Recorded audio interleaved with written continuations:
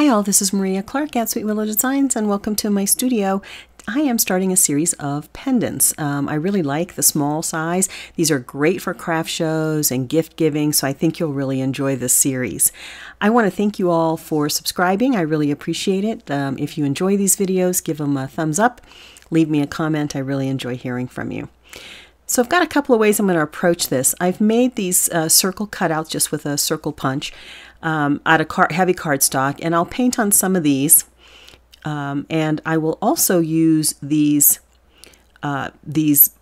blanks. These are wood blanks. You can do the show more button to see the tools and materials that I'll be using in these projects.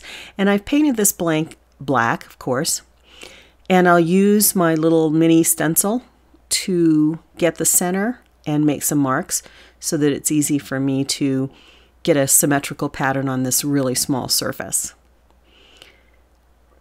Of course, I use a general chalk pencil. It's easy to get off. If you use a pencil, I have found it more difficult to get it off after I paint, but you could try using an art eraser if you don't have a chalk pencil, but these come off easily, or a water-soluble pencil would work as well. So just get your marks down on, find your center and get your marks on, and we're ready to start painting. I'm just using two colors in this particular pattern.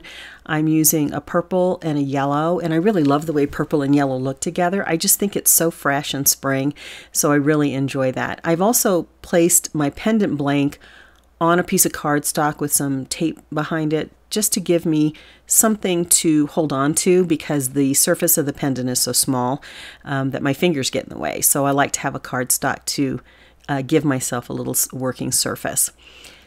So we'll go in with our center dot and just use our nail dotter to dot some yellow around that. Go back in with the purple.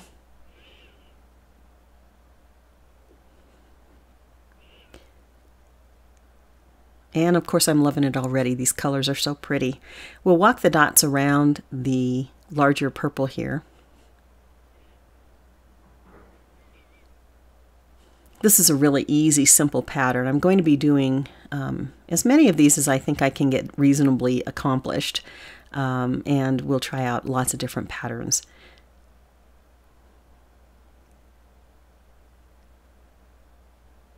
And get all the way around with that.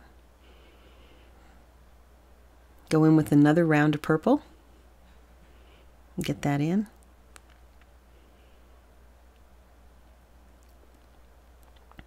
See how easy putting it on the card makes it to get this turned. It's really, really nice. I like that a lot. And again, simple pattern. Let's just walk the dots around.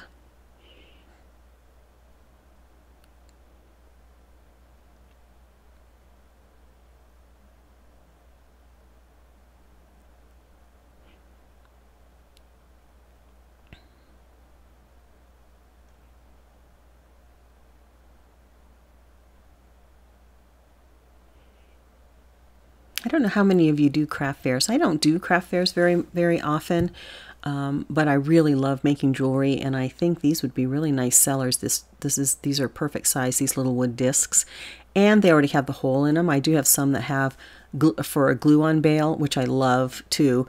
But these are nice. They have a hole already drilled for your stringing, and they're also a little bit domed. These are not completely flat, so they're a bit domed, which makes them really, they look real professional. I really like the way they look. But you can use any kind of surface that you might have. I mean, you can find lots of wood laser discs and cutouts. I just happen to like the fact that these have a slight dome on them. Okay, we'll go in with another round of the purple.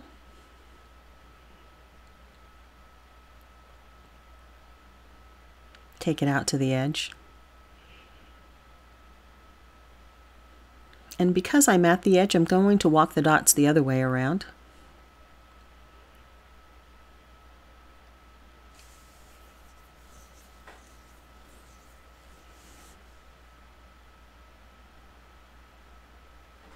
And get that all the way around.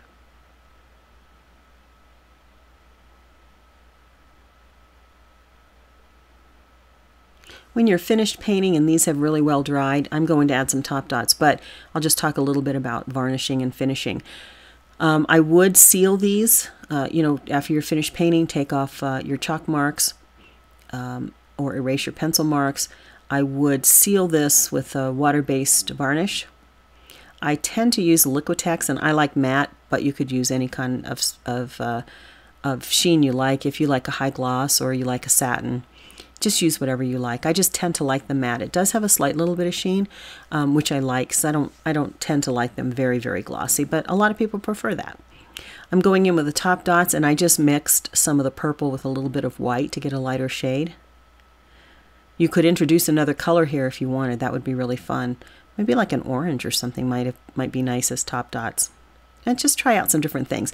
That's why I think using the little discs for the cutouts is a nice way to get started with this. Now for this, because it already has a hole, I'm using a pinch on bail. This is so simple, it couldn't be easier. You just open it a little bit and then pinch it on, and you're all set to go. It's really easy, and there's lots of different ways. If you wanted to just string this, you know, let's say you have a pretty purple cord or macrame cord or something like that, this would be great with that kind of stringing material in it. You could put beads or whatever. I like the convenience of having this pinch on bail. So you can take a look at that. And then I'm just going to use a simple black waxed, this is actually a waxed linen cord. And it's a pre-made piece, so you can find these at craft stores and things like that. It's got a lobster claw clasp on it. And that really makes a nice presentation. So isn't that pretty? I think that looks really cute. So I'm going to be doing a whole series, as I mentioned, of these. I'm really looking forward to that. I hope you enjoy a series of these projects. Here's a little bit of a close-up of this.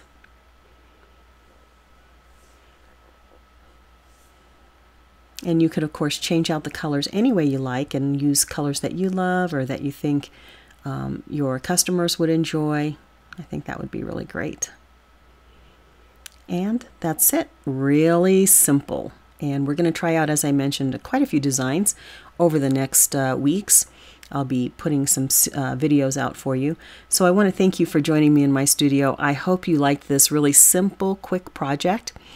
Thanks for subscribing, liking the video, leaving me a comment. I really appreciate it. Check the Show More button for the links for products, and you'll be able to find everything down in that description. So again, thank you all for joining me in my studio. Take care.